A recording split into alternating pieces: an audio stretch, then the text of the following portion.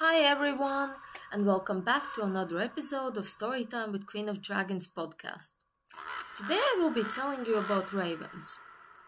I know a lot of our viewers love these mysterious beings just as much as we do here in our Wyvern house, but how were they seen in different ancient cultures?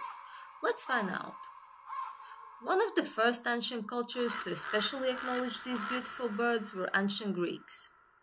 They associated ravens with Apollo, the god of archery, prophecy, truth, healing, and sometimes also associated with the sun. They were his messenger into mortal world. In Greek tales, originally ravens had been white, but got turned black after Raven told its master Apollo about his beloved Princess Coronis being unfaithful to him. He did it in anger. And even though they were associated with the sun god, people feared them and thought them to be a symbol of bad luck.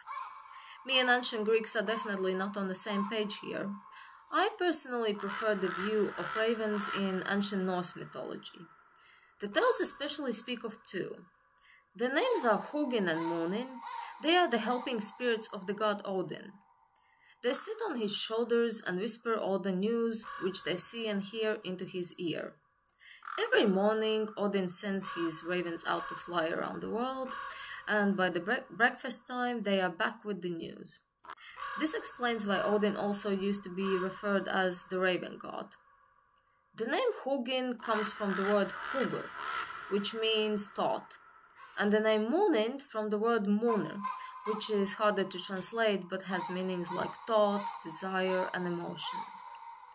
Disregarding Hugin and Munin, ravens also appear in some Norse poems. There is a 9th century poem which describes one Valkyrie meeting a raven and discussing the life and exploits of Harald Harfagri, and also a 13th century poem which speaks of the ravens of hell, who tear out the eyes of those who answer back to them, to mention a few.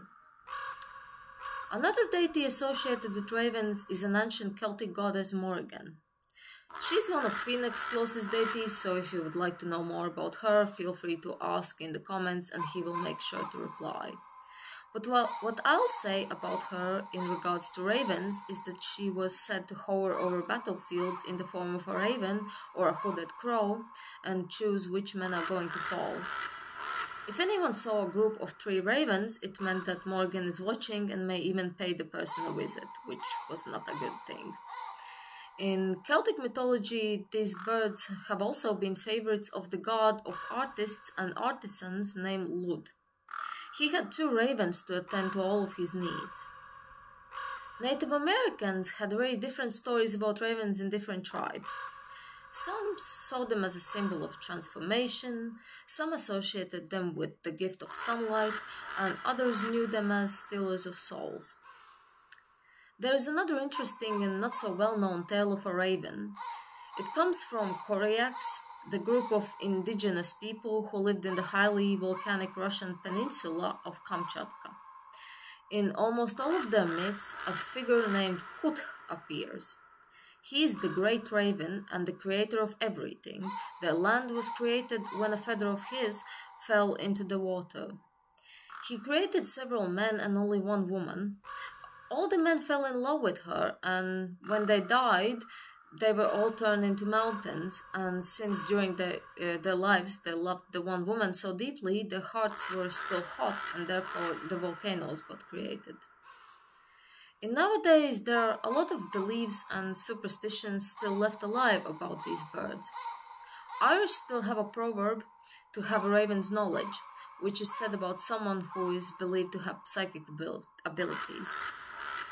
In Ireland and Scotland, a raven calling over a roof is believed to bring death to the occupants.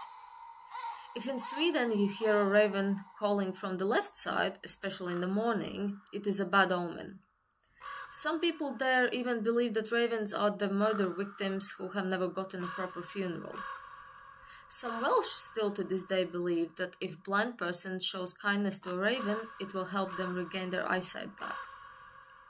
If you are considering getting a raven-shaped good luck charm, here's what it symbolizes. It stands for transformation, knowledge, creativity, curiosity, creation, change, prestige, healing, clarity, humor, and truth. Let one bring you all of these qualities. But for now, I'm saying goodbye to you. Thank you for listening. I hope you enjoyed this podcast. Feel free to leave a comment and subscribe to our channel if you haven't already, because I will be doing more of these podcasts. Let the wisdom of a raven guide you today. Bye!